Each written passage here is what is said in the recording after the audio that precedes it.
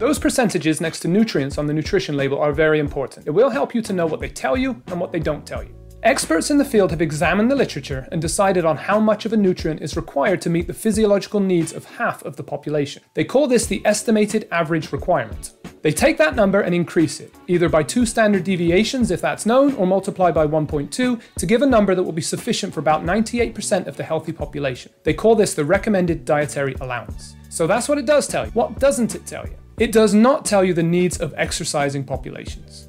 For example, the RDA for protein is 0.8 grams per kilogram body mass, but the ISSN recommends more like 1.4 to 2 for exercising populations, and even more at times of hard training or during fat loss. It's also worth noting if you're exercising, even micronutrient requirements might increase. Exercising populations likely need more iron, for example. The values are all based on a 2,000 calorie diet. If you consume 3,000 to support exercise, it might make sense for you to aim for 150% of RDA for micronutrients.